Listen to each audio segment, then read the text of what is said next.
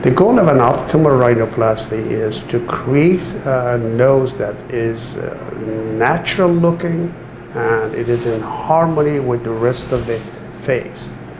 One of the things that I learned early in my stages of plastic surgery experience is that individuals who were experts in the area and who were doing rhinoplasty, all of the noses looked alike. So I made a mission for myself to develop a science behind rhinoplasty.